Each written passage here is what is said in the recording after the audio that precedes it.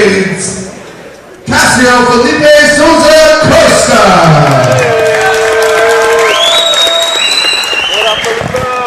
All right, welcome back, Chris, to commentary. You took a little bit of a break there as Angelus stepped in. Yeah, I wanted to let Angelus get in on the microphone for a little bit. I'm going to let him finish out the night too, but definitely wanted to have a little session where both of us get a chance to try this out for a new first-time debut. It's fun, isn't it? It's very fun. This is Fight to Win 177 in Houston, Texas. Main event coming up, Alexandro Ciccone and Rafael Lovato Jr.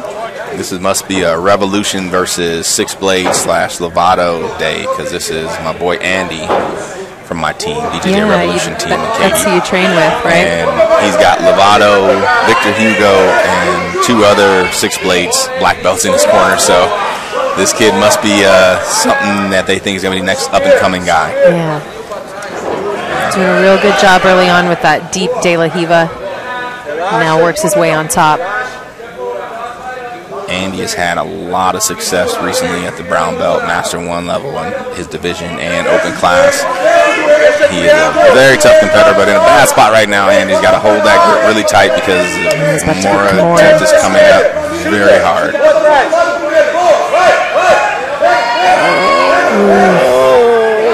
Didn't quite have a check. Andy's fighting it. He's fighting it hard. Yeah. Cassio's still just in a good position here, though. He has his knee on his back to keep him from getting his back to the mat in any way. He does. He has that deep Kimura grip. Hopefully Andy can belly out, because that would help him to add some pressure of not letting that grip go. Now he's got to turn into Cassio to try and defend this position here. Andy's strong enough to do it. It's just a matter of can he actually get his body to get the momentum to move the way we want him to. Right. Looks like Cassio's starting to control that other arm to kind of pull toward him to maybe straighten out that bottom. Now he's back to the Kimura, back on top position. Get to your belly, Andy. It's the only way you're going to defend this one right now. Doing a good job, though, defending it. I mean, he's been in this position for a minute. Yep.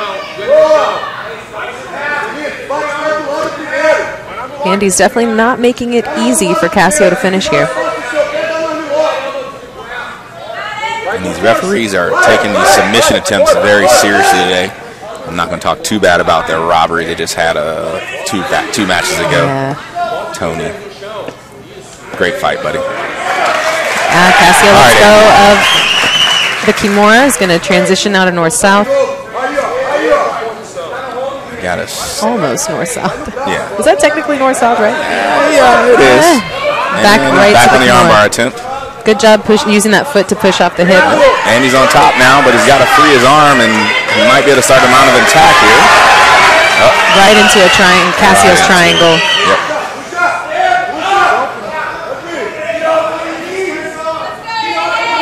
Give Cassio credit. He has been consistently attacking the whole time. Andy's tough. Yes, he is. He's not going to give it up.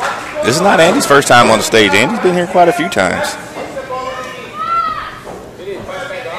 And Andy's going to disengage.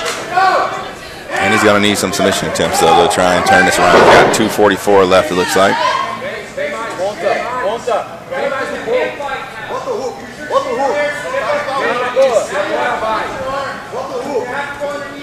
The room is getting more energy in it as the fights go along here. Yeah, they're standing. I mean, there's tons of people standing. It was very quiet early, and now we're starting to pick it up a little bit.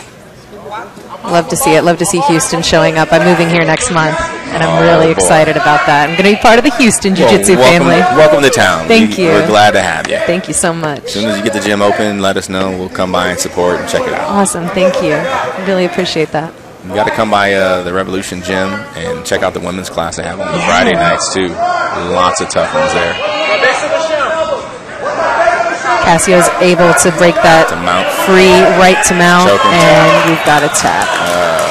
Great fight by both competitors. Very tough opponent. Whoa, slow down, Andy. Slow down. Your winner, Felipe Costa.